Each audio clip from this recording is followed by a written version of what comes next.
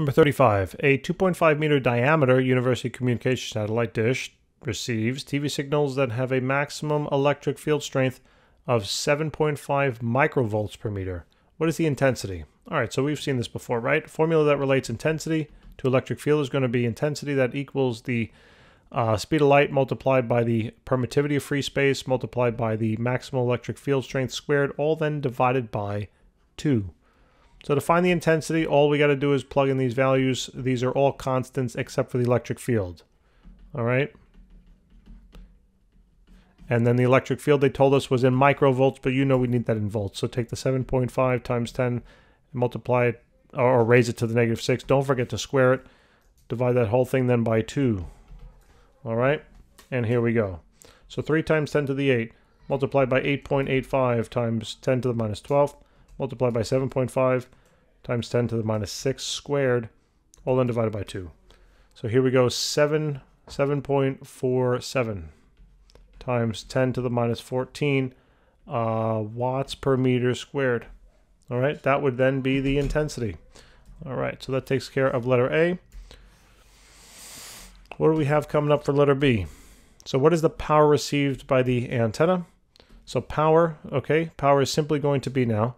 So it depends on how we want to calculate this, right? So in order to find the power, what we need to know, so consider this, that we need the intensity, okay? And then the power is simply going to be now the, or I should say intensity is equal to power over the area. So what we need to know is we need to know the area. So what's the area of the figure? So they told us the diameter, and we know that the dish is basically like a hemisphere, right? So we already talked about this, that the area of a hemisphere is going to be equal to 2 pi r squared. So what we need to do here in order to find then, again, remember it's asking for the power, right? So we need to know intensity and area. Intensity we just found over here, and that's what we're now looking for is the area. That's simply going to be equal to 2 pi now multiplied by the radius here. So that's half, right? 1.25 squared. And then let's just calculate it just so we get a number. Okay, so 2 pi times then 1.25 squared. So we get a value of about 9.8. Right, 9.8, 2-ish or so. All right, so now cross multiply these two terms, and power is then going to equal the intensity multiplied by the area. The intensity we just solved for was 7.47 times 10 to the -14th, and the area here was 9.82. So just multiply them. All right, so what do we get? We get about 7.33 times 10 to the -13th. And that's in terms of watts, okay? That's the power. And then letter C now, it's saying if the orbiting satellite broadcasts uniformly over an area of this, how much power, okay, how much power does it radiate, right? So how much power does it radiate?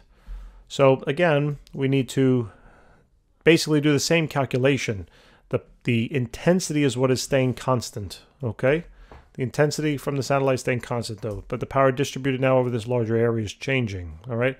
So in other words, that power will be equal to the intensity multiplied by the area. The intensity is the same thing, 7.47 times 10 to the -14th, but now the area has changed, all right? So here's now the total area. This is 1.5 times 10 to the 13th. So just plug that stuff into the calculator, all right? And let's see what we get. All right, times then 1.5 times 10 to the 13th. And we get a value here of about 1.12. All right, so 1.12 watts. That's the intensity. Excuse me, power. Guys, thanks for tuning in. Appreciate it. All right, I look forward to helping you out with more problems. See you soon.